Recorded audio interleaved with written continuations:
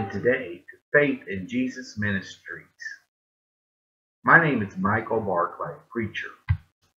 One of the things you got to understand is God is not working on fixing your problem because it's already fixed.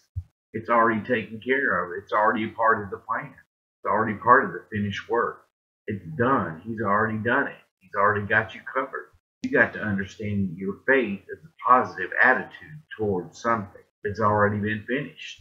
You got to understand your faith is what appropriates or obtains what Jesus has already finished. You got to understand is how you think about something is how your faith is going to be released towards it. If I don't think I'm already healed, then guess what? The suggestion from the enemy, the accuser of the brethren, will say you are not healed. Check out how you feel. Check out what you're going through. And he will talk you out of what you already have, thinking that you got to get God to do what's already done. It's crucial and vital that we know to this day how to win the battle between the two ears. It's the accuser of the brethren. We got to tame our mind so it can receive the finished works of grace. That's not just one of these little 1, 2, 1, 2, 3 things. It is something that's going to require your attention. Attend to my word, the scripture says. So you got to ask yourself, what am I giving my attention to? What am I thinking about? I'm going to try in the next couple of weeks to get you to understand that you need to be a good custodian of your thought life. You've got to become aware of what you are thinking. You've got to check out the way that you're thinking. You have to become increasingly aware of what's going on in your mind. It is the ground that Satan depends on to have any kind of victory in your life. He wants to be a part of the suggestion. He wants to accuse. He wants to plant thoughts. Look what he did with Adam and Eve. That whole thing wasn't about the devil showing up in the garden and beating them up. He showed up with a very crafty, subtle suggestion. With that very crafty, subtle suggestion, they started thinking about it. The whole thing was, let me get them to start thinking about something they hadn't thought about. Let me get them to start thinking about God shortchanging them. Maybe I can get them to think that there's something that God doesn't want them to have. So he asked this question. He just shows up with the question. Had God said? She said, no, what God said is we could eat all of the trees of the garden except this one. And all he wants to do is get her to start thinking something she wasn't supposed to be thinking. Maybe God doesn't want you to start eating of that tree because he knows that you'll be like him, knowing the difference between good and evil. It's the thought, the conception of the thought. Now you're thinking about one tree in the garden. You just get busy eating all the other trees, you forget about that one tree. The devil says, if I can get you to start thinking about this one tree, good Lord have mercy. What happens is the temptation comes because the enemy is able to get them to start thinking about the one tree, thing he wanted to tempt them with.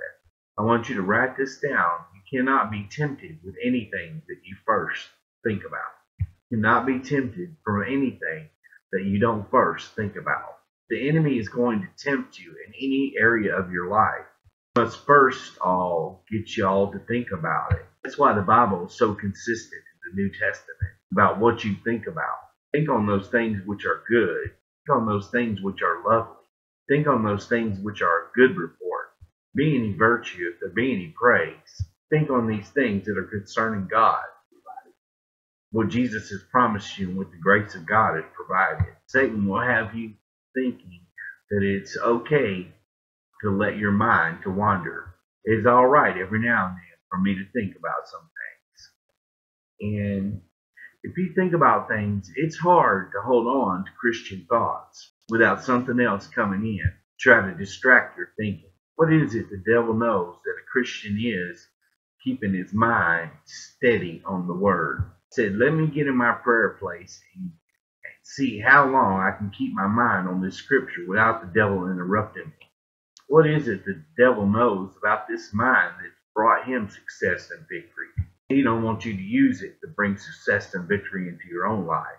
The mind. Y'all, excuse me, I have this personal relationship with Jesus, and when I hear things, I have to stop preaching. Because the stuff he tries to tell me when I'm talking. Do not confuse this with positive thinking. I'm not talking about positive thinking. I'm talking about thinking that lines up with the Word. I'm talking about thinking that is positive, thinking that lines up with the Word. When you're thinking about the Word of God, hallelujah, the positive is going to be in the Word of God. Also, the power is going to be in the Word of God. Or you can go around thinking, by His stripes I am healed. He carried all my sickness and all my pain and all my disease. In the name of Jesus, His life lives on the inside of me. The very life that raised Jesus from the dead quickens my mortal body. That same Spirit. It's been a trick of the devil for years. I've been trying to expose to the light on this little trickery of the devil. When you're sitting here thinking, how did I get here? How am I going to get out of here? The enemy is doing you just like he did Adam and Eve. Just if I can give them a suggestion to try to get you thinking in a direction, I can sit back and watch them create their own havoc. I can get you to be alarmed about something, get you to panic about something. You know what panic is? It's groundless fear. That means you start being afraid when there's no reason to be afraid. So when the enemy says, if I can keep you in that fear, if I can get you to believe a lie, talk yourself into a lie being the truth. If it's not there, I can use your faith to bring it to manifestation. That wasn't even there when he started being alarmed about it. It's time to beat him at his own game. And he shows up with a thought. Just say, no, just don't think that way. It's not me worried about tomorrow, but the Bible says don't worry about tomorrow, so tomorrow will have enough worries of its own. You got to get your thinking under control. When you start thinking about tomorrow, you got to say, no, I can't think about tomorrow. I have to think about right now. I'm right here and today. You have to learn how to enjoy today. You have to learn how to rejoice today. This is the day that the Lord had made, and He had made me glad. You can't worry about what's going on tomorrow. You got to think about what's going on today. I says, yeah, they're supposed to put me out tomorrow, but there's just something about it. If you just take care of today, what you do today will change your tomorrow. It's the battle between these ears. This is the arena of faith. This is where you're going to win. This is where you're going to lose. This is what's going to determine your future. This is what's going to determine your tomorrow. Right here, up here in your mind. And the mind is the battleground. I'm telling you, you can have authority over your thinking. You can have authority over your mind. You can learn how to tame your mind. And you know how it is when your mind starts thinking stuff. And have you ever laid in bed and your mind just went crazy, just thinking this and that? You didn't even open your mouth. You went crazy with your mouth closed. Next thing you know, you start getting nervous and shaking. If somebody was looking at you, they probably tried to figure out what's happening with you. You're just laying there beating yourself up with your thoughts, and the devil's just laughing. And remember how bad you are. You ain't nothing. Remember what you did 20 years ago? He walked you up 20 years in 15 minutes. You done lost hair on your pillow. You're just laying there. But what if we could tame our thoughts, tame our tongue, bring our mind and our thinking under the control of the Holy Spirit, and deny access to the suggestions of the enemy? Once you become aware of this, you're going to become aware of the different suggestions he makes throughout the day. The Bible says, cast down every thought that exalts itself against the knowledge of God. If you don't know the knowledge of God, how are you going to know when a thought comes against the knowledge of God? That's why you got to get in the Word. That's why you got to be in a church that will sit you down and tell you something. You need to hear a thought. You need to hear the Word. When the devil shows up with something that didn't come from the Word, you know it. The Bible says, I'd rather have Jesus than silver and gold. That ain't nowhere in the Bible. The Bible says God helps them that helps themselves. Benjamin Franklin said that. That ain't nowhere in the Bible. You got to know what you're thinking comes from the Word of God. When the devil comes against you, when the devil comes with the suggestion, it's decorated in religion, wrapped up in a bow and looking good. You know when you start taking it apart, that ain't God. When the devil comes up to you, you done lost this and you done lost that. To get you to settle for living a life that you lost everything. And then he says to you, just like the Bible said, the Lord giveth and the Lord taketh away. You have to say, no, God didn't say that. Job said that. He was in a deranged mind when he said that. His mind was being messed with by the devil when he said that. I'm not going to do what Job did. I'm going to say what the Bible says. Gifts of God are given without repentance. Once God did something for me, He didn't change His mind. He has blessed me, hallelujah. He ain't changed His mind. I got to chill. Dear God, I feel like I'm on a rocket about to take off. You got to learn how to cast those thoughts down and make those things obey the Word. Because if you don't, you'll find yourself flowing with this suggestions of a defeated foe. All he got is an accusation. So I said, ask the Lord. And he said, what do you want me to talk about, Lord? He's told me, taming the mind so they can receive what I finished. All that I have done is being blocked because they won't hold up their shield of faith. He said, what's the shield of faith for? And it's for fiery darts. What are the fiery darts? The suggestions of the accuser. The shield of faith says, by his stripes I am healed, and in my pathway is life, no death. What we're doing, we got the shield of faith and it's leaning against our leg.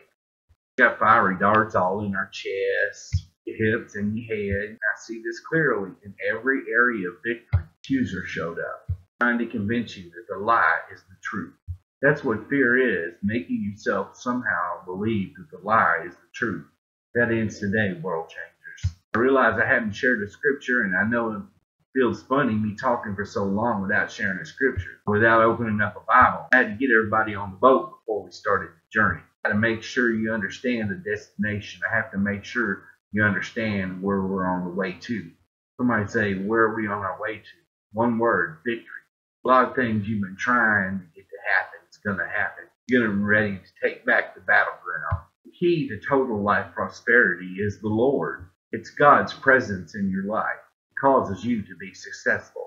Not your personality or the number of degrees you have. Stop pursuing things and start pursuing God. When God's rock-solid presence is with you, His favor will be evident in your life. We want you to enjoy the fullness of God's blessings in your life. And may Jesus bless you. We never like to end our program without giving you a chance to make Jesus the Lord of your life. If you'd like to make Jesus the Lord of your life, just say this simple prayer with me. Jesus, I repent of my sins. Please come into my heart and make you my Lord and Savior. If you prayed that simple prayer with me, we'd like to believe you got saved. Get in a good Bible-based church. Keep God first place in your life, and He'll take you places you never dreamed of being.